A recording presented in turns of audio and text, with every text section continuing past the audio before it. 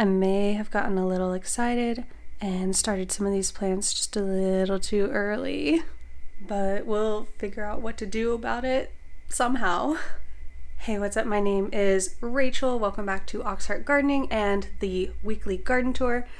And you'll have to excuse my hand. I was at a costume party last night, and this temporary tattoo pen is actually really hard to wash off. So that's what this is.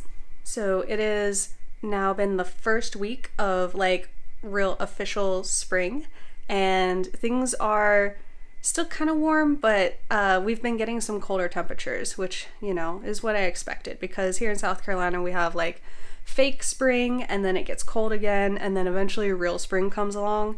And if you don't catch yourself, you'll start planting things during fake spring, which I caught myself thinking about. I was like, oh, it's pretty warm.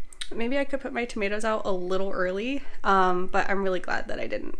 As you can see, my growing setup is pretty darn full, and this isn't even including all of my tomatoes. Last week, I think it was last week, I potted up my sweet peppers, and I started running out of my classic solo cups that I put them in, so I had to start putting them in these little 4-inch pots, which is still a step up from where they were in these little 6-cell trays. But they're gonna run out of room again very soon. And right here in the middle, these are zinnias and calendula that I had started. I started these zinnias way too early. Like, I should maybe just now be starting them. So these are 4 weeks too old. They can't go outside if there's any danger of frost. So I might have to end up potting up my zinnias, which would be really weird for me. I don't normally do that because, as you can see, they grow really fast. Now the calendula, which is kind of hiding in under here, I bet I could go ahead and put these outside. I could harden them off and put them outside, and they would deal with the kind of cooler temperatures and the light frosts just fine, which is something that surprised me last year when I was growing them. I had no idea that they were frost hardy. My eggplant that I was struggling to germinate is actually looking a lot better. We've got 3 sprouts over there, and these ones are starting to get big enough to where at least this one I'm thinking of transplanting, and there's a couple more back here. So eggplant crisis averted. They're going to be a little behind, but I think I will have enough plants. Right in here, I also planted some seeds for black cumin and regular cumin. This is also fenugreek right here. And these two I have tried like multiple years in a row now and have just struggled to get germination on these. They're on a heat mat, and I don't know why these don't germinate for me. I mean, I bought seeds from a really reputable source. I've put them in nice, moist, warm conditions. They just don't like me for some reason. I don't know. If y'all have tips, if y'all know what I'm doing wrong, why these two never germinate for me, let me know. Hot peppers are looking good. I would also like to transplant these like pretty soon, but I am, again, running out of space. As you can see, I've got this tray of already potted up sweet peppers. We've got ginger down here, which we now have 2 that have sprouted. I'm still waiting on the turmeric, which is those last 2 back there, to come up. But it definitely calms me to see multiple gingers starting to sprout up over here. And we've also just got even more sweet peppers down here. All right, that's it for inside. Let's go check outside the garden. Oh, and I also just saw this houseplant in my background. A lot of you have asked about my houseplants, so I did film a houseplant tour, but it is posted on Patreon right now. So link in the description to go check out my Patreon. But that video detailing all my houseplants, where I got them, taking a look at them, that's on there. It's about 60 degrees out here, which is, let me check, about 14 Celsius. And in the sun it's pretty nice, although it's a little chilly when the wind blows. All the tomatoes are out today. I've had to bring them in a couple of nights this week just because it's been getting below 40 degrees out. And some of them look better than others. You can definitely see they're not like the greenest that they could be. a good illustration of that is you see this peppermint plant that I bought that is very green, and these are just a little yellower. And I'm not entirely sure why. Usually yellowing like this is a sign of a nitrogen deficiency. So I might try giving them a little bit of nitrogen and see if that perks them up.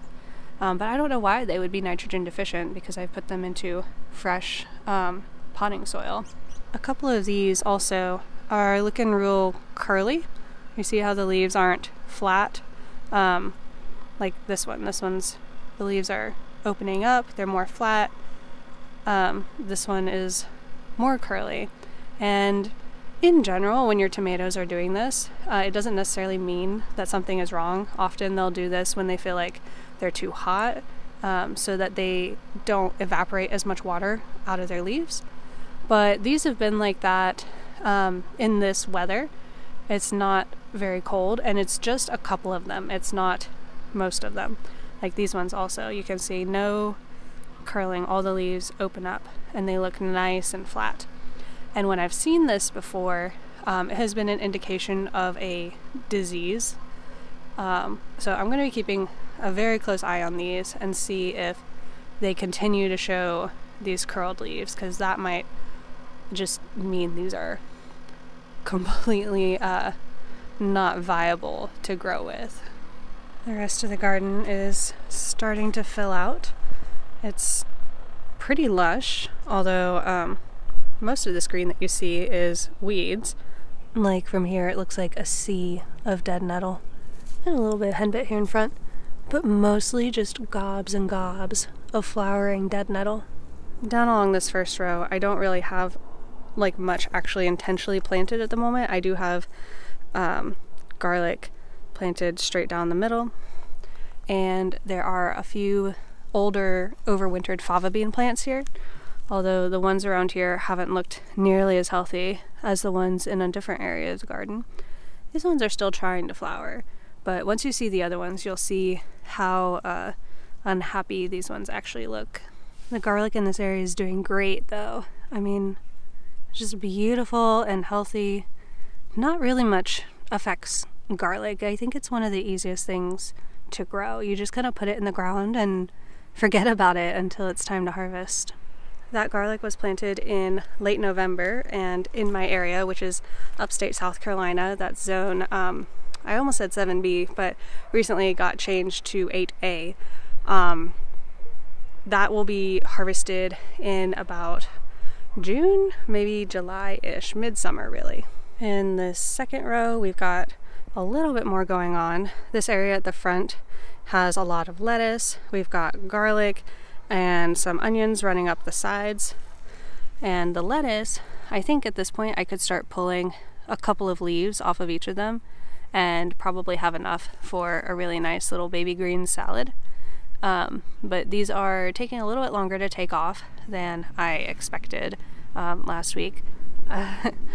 But they are very healthy. I mean, look at that color. The varieties I've got here, this is Merlot lettuce. This one is like the most cold hardy one that I've been growing. Right next to it is a dwarf pea. We've got Cosmo romaine, Sweet Valentine romaine, and oh man, I'm blanking on this one. Let's go check the tags. Oh, Jericho romaine. These are all the starts that those plants came from. Planted at exactly the same time, they just never got transplanted. And you can see the massive size difference here. But yeah, that last one was Jericho romaine, and all the rest of these, honestly I don't need them. I could have planted them out, and I probably won't, but I just feel too bad like killing them when they still look okay. And so I tend to let them sit here until they look so dead that they're not savable, and then I compost them. Have you ever done anything like that before? I feel like I also do this with stuff in my fridge. Like, I have something that I don't really want to eat. Like, it's a little old, but it's probably good. But I don't want to eat it. But it's still like technically good enough to where I feel bad throwing it out, so I just leave it there until it's definitely bad enough to throw out, and then I don't feel as bad throwing it out. I know that doesn't make like a ton of sense, but the human brain, it's a little weird. More of my Brussels sprouts have started going to seed, and they're starting to make these cute little tiny broccoli clusters, which I did eat some of these last week and they were really good. So if you've got Brussels sprouts going to seed, go ahead and try them. They're like little broccolinis. We've also been tracking the aphid damage on this particular plant, and you can actually see the size difference in this one versus the one next to it that didn't end up getting any aphids at all. It looks so big and beautiful and healthy. All right, and down the middle here I have these two big beautiful arched trellises that don't have literally anything growing on them, unless you count the onions that I put out from the edge. I placed these such that I could like plant on the inside of this trellis and feel like this is comfortably not competing, but also I feel like I don't fully utilize all of this space because of the trellis, because I walk under the trellises, like where that would normally be a row. So I try to kind of extend my growing space the best I can around the trellises. I've also been noticing some mushrooms coming up. These look very much to me like dried out wine cap mushrooms. I haven't had just a ton of them, and I haven't noticed any of them fresh. So it's hard to be certain because they dry to this brown color, and it's much easier to ID them when they are the beautiful wine colored caps. But this is about the right time of year to start seeing these. And that just means that I gotta be intentional now about coming out and checking for them right after it rains. And back here where I had planted all of those spring brassicas, well, there's really only like a couple of them left, and I don't really see them getting big enough to produce anything before the summer garden. So I was definitely super late on these. I'll have to note that for next year. The timing with stuff like this has been always a little difficult for me, just because we have such a long warm season and such crazy temperature changes around the season changes. I do have a really nice looking spinach here though, which I have harvested just a little bit off of. And of course I've got the onions all along the side, and then these two that are a little more clumpy looking, those are onions from last year that I left in the ground and I'm letting go to seed on purpose. Onions are biennial, 2 years. So the first year they make the bulb that you eat, and the second year they go to seed. And if you've bought onion sets, sorry, it's super windy out here just randomly. If you've bought onion sets, then you might have noticed that a lot of them tend to want to go to seed. That's when you buy like the little tiny onion bulbs that are like dormant from the store, and you plant those. Those are like have already lived their first year. So by planting those, you're basically planting onions that have already gone through the season of growing the bulb and are thinking about growing, seeds and reproducing.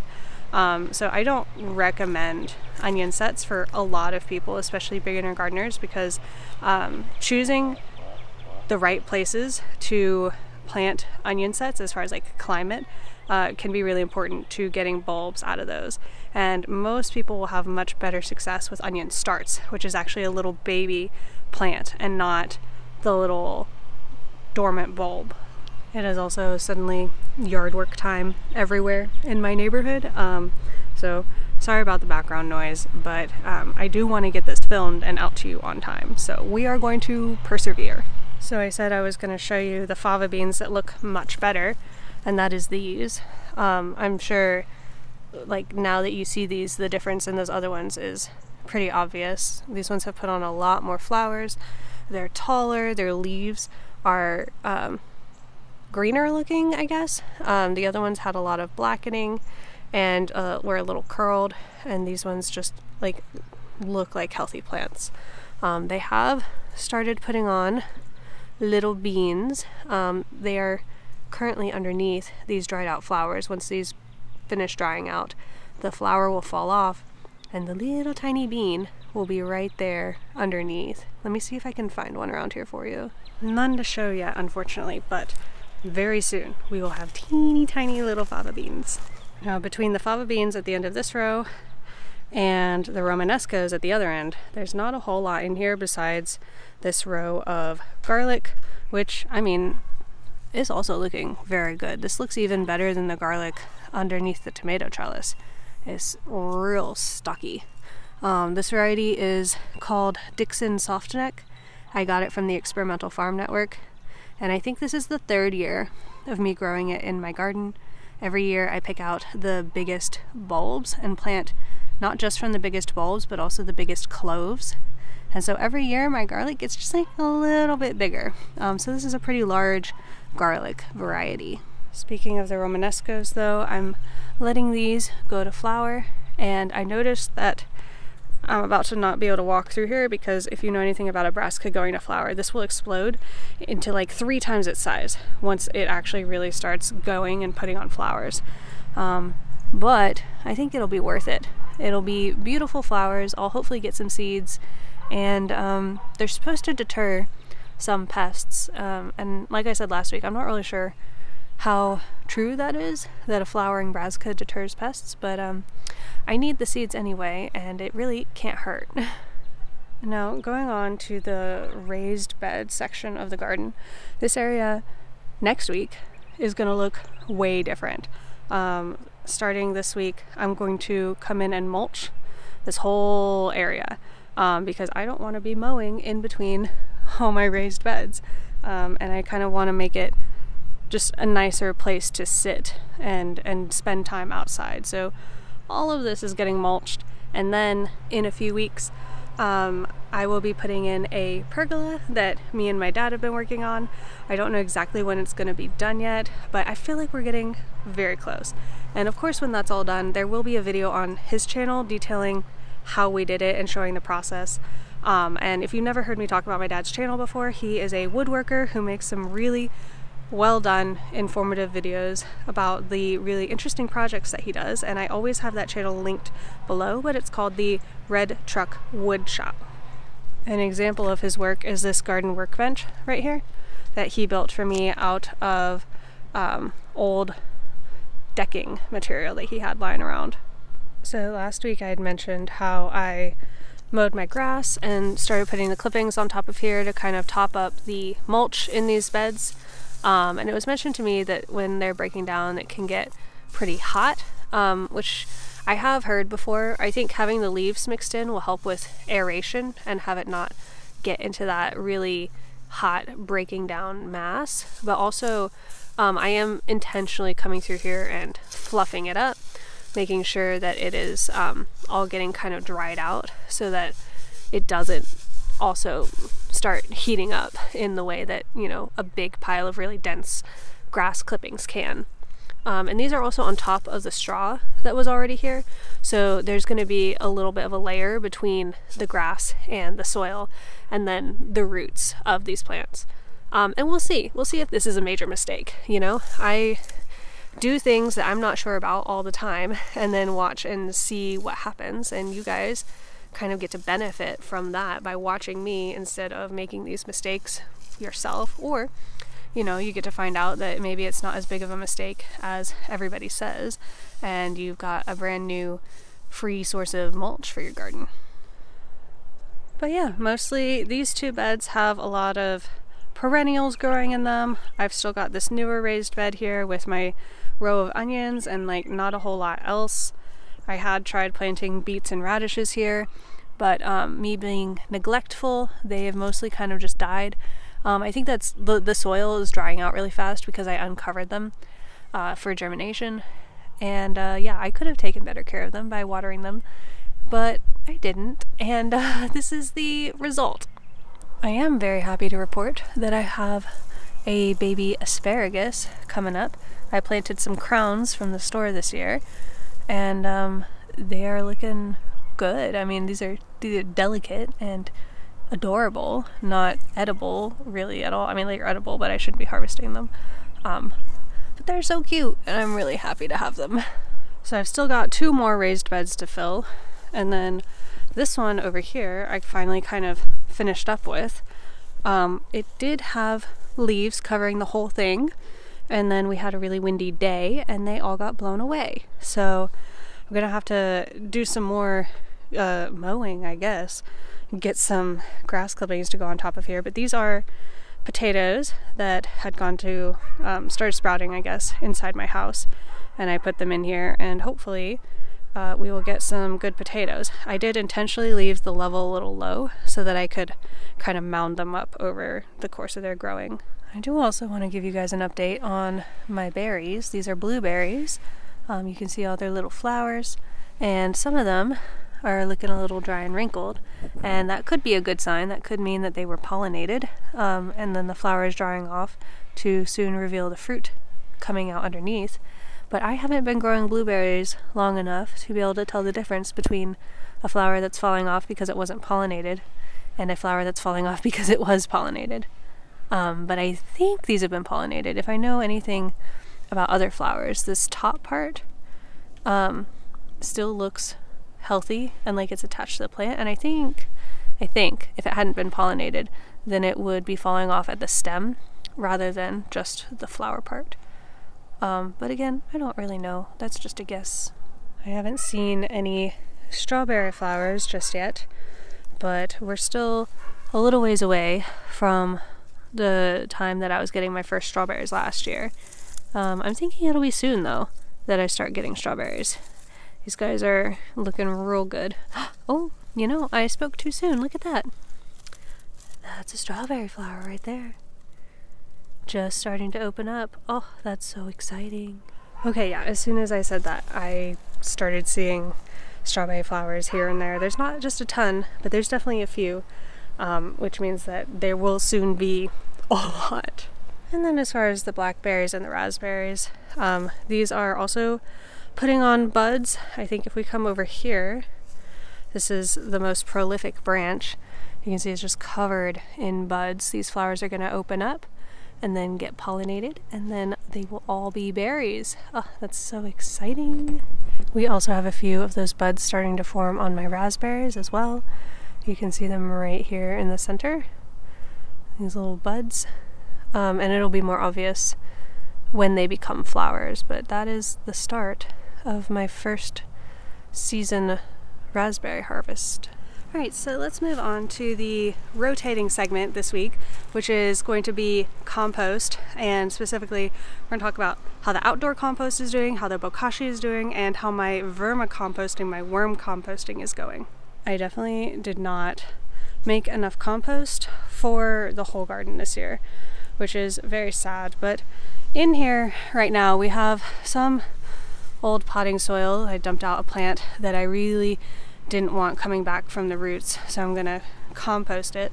And then you can see all the feathers here. I'm also been getting chicken manure from my neighbors, and I'm gonna be trying to get more of that this year to kind of try and bulk up my composting operation. This is kind of my lazy composting operation. I could be doing more than just piling it all here, but I don't. I know that I could be getting compost a lot faster if I was willing to like stir it all the time and maybe have a 3-bin setup. But the thing is, I'm trying to transition away from a system like that and more into vermicomposting, and also a system where stuff composts in place in the garden. I'm gonna bring you guys inside to talk about it more because I know that that equipment must be really annoying. So yeah, I am trying to move away from having a big pile and doing the work of moving all the stuff to the pile, letting it compost, and then moving it all the way back to the garden. I've been trying to very slowly incorporate more permaculture principles into my gardening, and so the more stuff that I can pile on the garden to decompose in place, the better, in my opinion, because not only is that easier for me, but kind of the nutrient loss that happens during composting wouldn't really happen because that's all just going into the soil directly by the plants. Now, talking about the bokashi setup, a big reason that I might keep a small pile around is to kind of do the final decomposition of bokashi, because I don't want to be digging a hole directly in my garden for the bokashi to decompose in, and it decomposes really fast in that pile of stuff outside. Like, we're talking like a couple of weeks max. So throwing it out there that's definitely the easy thing to do with bokashi. And I will keep doing bokashi because with bokashi, if you've never heard me talk about it, I've got some videos fully explaining it, but the basic idea is that you're pre-fermenting your compost with a lactobacillus bacteria that is then going to make it easy for it to be broken down by the aerobic soil bacteria. And so because of this, you can kind of compost things that like traditional composting says you shouldn't. So that is like meat and cheese and oils, leftovers, you know, everything that was like food, it goes in there. So let's actually take a look at that bucket. So this is my current bokashi bucket. You can see bokashi grain there on the top and a lot of fresh scraps. And I think this bucket under here is full. Let me check it. Yeah, so this one is in the process of its pre-fermentation. I like to leave it for, well, however long it takes the second bucket to fill up, really. And then this pre-fermented compost will go into the ground, and you don't usually see much change between putting it in and the pre-fermentation happening. It'll get covered with a little bit of white fuzz growth, which is kind of normal. And then the breaking down happens really fast once it actually comes in contact with that soil bacteria. And so because that style of composting allows me to compost literally everything, just, you know, super easily, I will keep doing that. So I will not ever fully be composting in place. And then all that also brings me to my vermicomposting setup, which is somewhat new to me, but let's see how the worms are doing.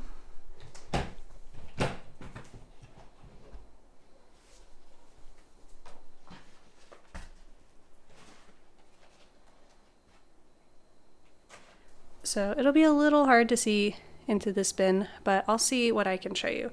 Mostly what we're going to be looking for are the food that I gave them last and whether or not they're really enjoying that.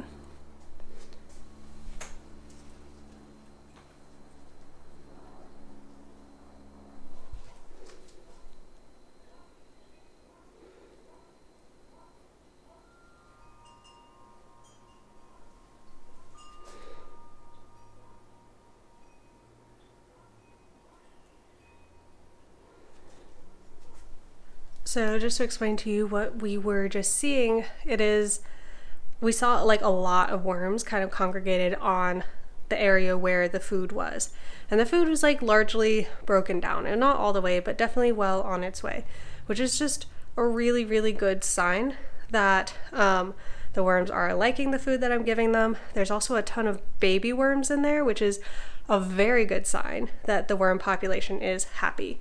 So yeah. Worms, success so far. Draco just came up to me and wanted to say hello to everybody. Hi, buddy.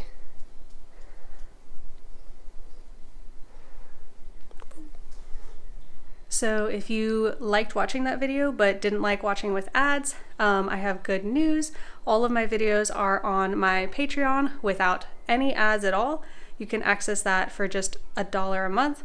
You'll be supporting me, you'll be getting ad-free videos, and you'll also be getting videos that I don't post anywhere else, just such as my houseplant tour.